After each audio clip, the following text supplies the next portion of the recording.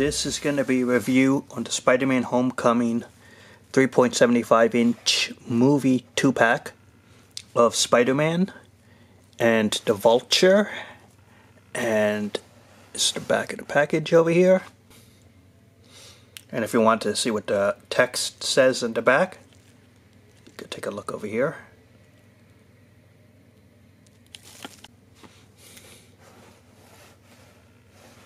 And going to open this up and continue the review.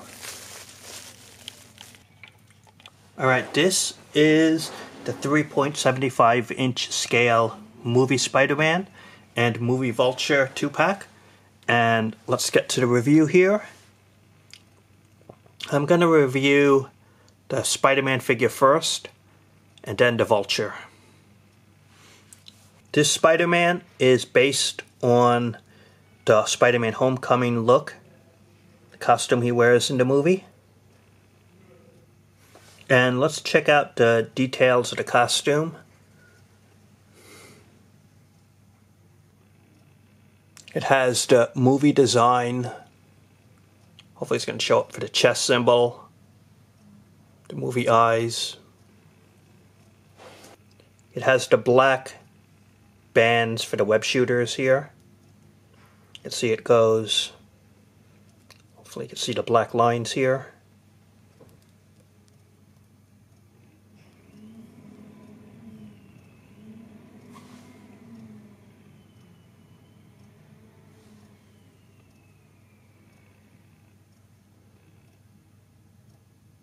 You can see the black bands here, the boot area.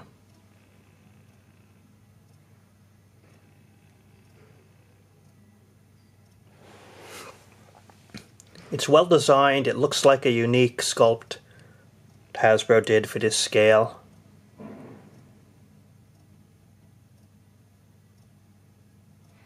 Let's take a look at the mask.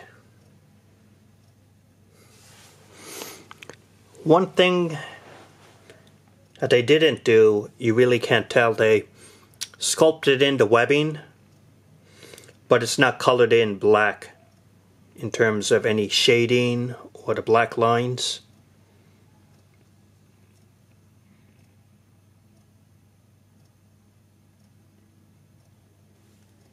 And you could see some of the lines in the blue area, like in the movie, that they put in. It is about 4¼ inches tall.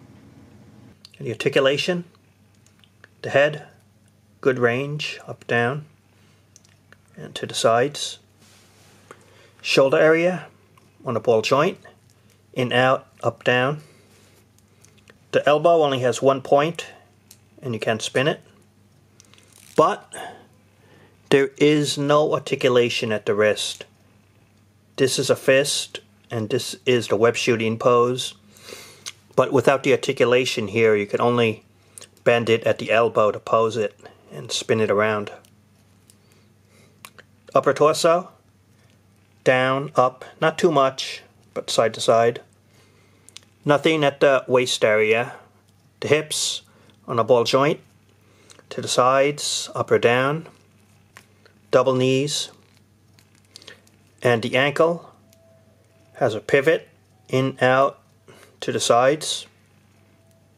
Overall, definitely not a bad figure for the scale, and just could have used a little more posability, I think, by the wrists and the waist area.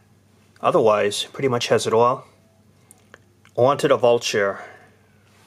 It is about 4½ inches tall, and the wings are almost 8½ inches wide. And what's really nice about this 2-pack is, even though it's not as detailed as the 6-inch version, and it doesn't have the fans, this Vulture and this 2-pack, you get it all. You don't have to buy any separate parts. You have it all ready to go. A complete set of the figure. But the 6-inch scale, you had to buy all these extras just to get this. And you could see that it's pretty nice. It does move a little bit, but no in or out, just up and down. That's about it. And look at this. You could see the technical sculpting they did here.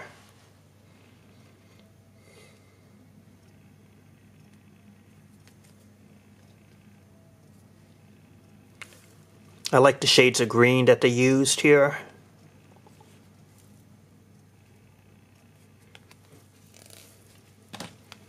And let's take a look at the sculpt here on the Vulture. It does not have a removable helmet. And you don't see the eyes. In the 6-inch one and the movie you could see the eyes. But it's just one green piece here for the visor.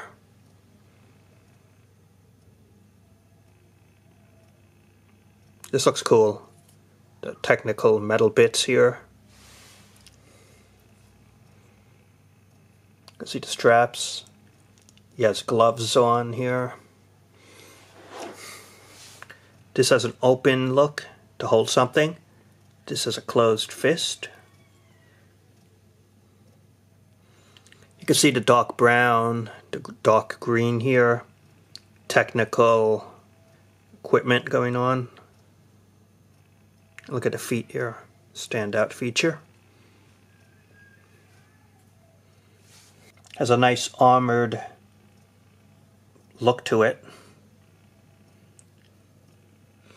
But let's check it out with the wings on. That looks a little better. Nice overall interpretation, just from a visual standpoint. It looks nice that way.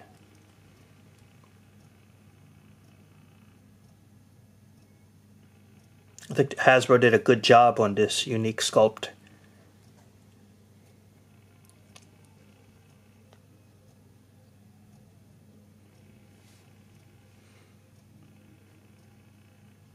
As for the articulation, the head on a ball joint, you can go up pretty good. Not really down, that's about it, just stationary. But it could go to the sides. Shoulder area on a ball joint, in, out, up, down. One point at the elbow, and you can spin it. But again, nothing at the wrist. So if you want to post a hand, you got to do it at the elbow area or the shoulder area. Nothing here. I thought there was waist articulation, but there is not. But the hips, side to side, up and down, and they do give you a double knee articulation. And the feet do have a pivot, so good range up, down, and to the sides. But like Spider-Man, no wrist, and could have used articulation either here or here, but there isn't any. But you do get the complete Vulture and Spider-Man in this setup, which is really great. I'm going to give my final thoughts about this 2-pack in a moment. So what do I think of the 3.75-inch 2-pack of movie Spider-Man and movie Vulture? And I think it is a really nicely done set, because not only do you get the hero and the villain from the movie, unlike the 6-inch Build-A-Figure, you don't have to get 7 parts to build his wings on the Vulture. You get the figure itself with the wings, and it looks good in this scale, and you get the hero, and it's just, I mean, if you want the 2 main figures from the movie in one set, for an affordable price, this is it. You get both of the figures, and you can put it on display. You really can't go wrong. It's all done for you. One set, you get it all. That's what I like about it. You don't have to look for other figures or get other parts from other characters. The wings look nice. The sculpting overall looks nice. And it could use more articulation, I'll give you that. but Hasbro's cut down in recent years. But what you get is definitely good enough, and I think if you're on the fence about it, I would recommend getting this set. It's nicely done, and another good addition if you're building a 3.75 inch scale line. Really can't go wrong with the set. Thanks for watching, and talk to you later.